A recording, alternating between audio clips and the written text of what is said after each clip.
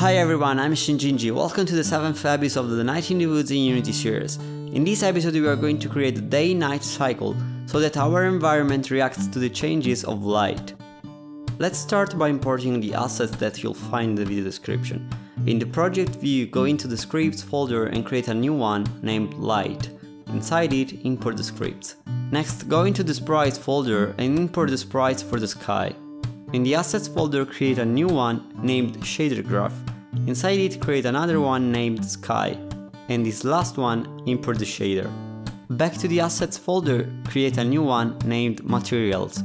Inside it, create another one named sky and import the materials in it. Select one of the materials and in the inspector search for shader. You should see one named ShaderGraph background unlit. Do the same for the other material. Once both materials have a shader, it's time to change the color of the sprite tint and fog color. For the sky, the sprite tint is 255 for red, green and blue, while the fog color is 10 red, 68 green and 168 for blue. For the sky gradient, instead the sprite tint is 155 red, 247 green and 248 for blue. The fog color is 51 red, 57 green and 72 for blue.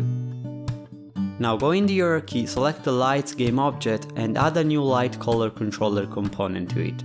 Open the lights game object and rename the global light 2D to ambient. Then create a new empty game object inside lights and call it global.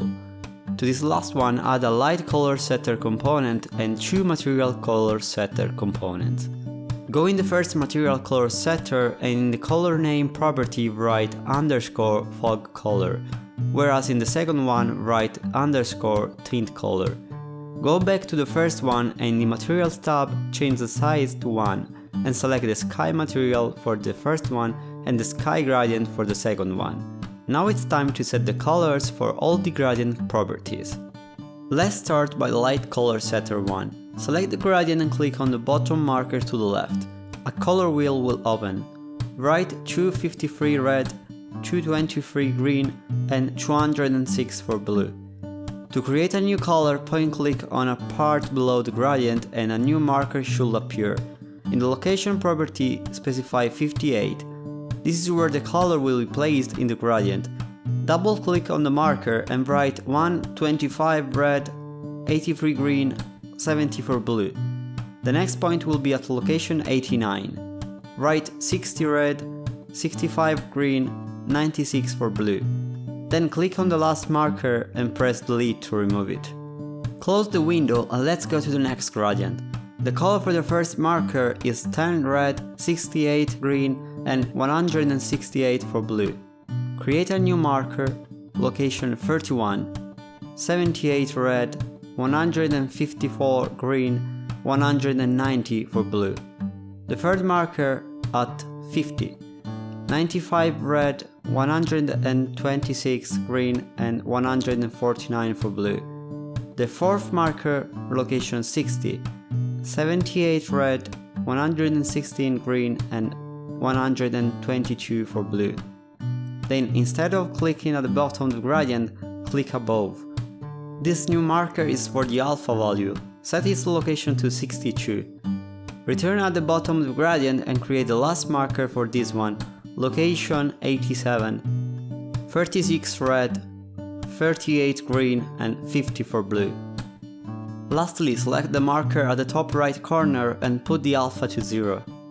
Finally, we are going to set the last gradient. The first marker color is 155 red, 247 green and 248 for blue. The second marker, location 33, is 255 red, 188 green and 131 for blue. The third marker, location 50, 243 red, 88 green and 84 for blue. The fourth marker, location 75, 152 red, 62 green and 34 for blue. The last marker is the one at the bottom right corner, 68 red, 117 green and 132 for blue.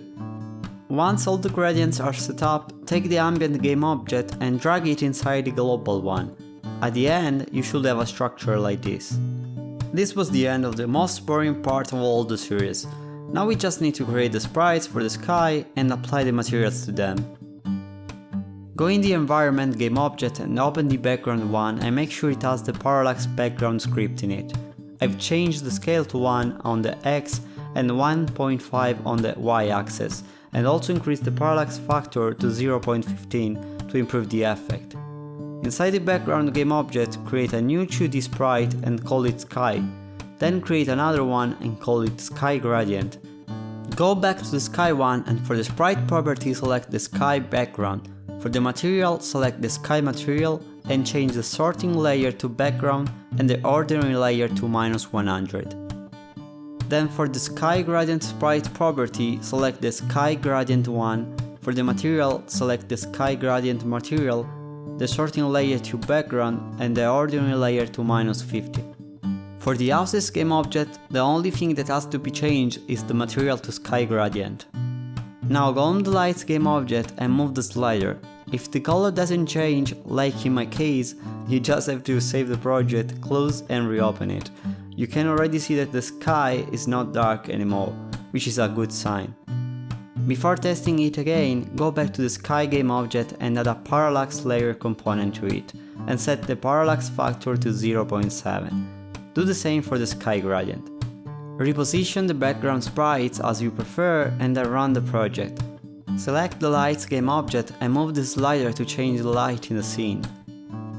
As you can see, everything is working fine now, and you have a changing light that can simulate the time of the day. Let me know if you changed some of the colors and what effects did you create. This is all for this video. Like, subscribe and hit the bell button to be notified when the next episode comes out, and as always, I'll see you in the next one. Enjoy the journey.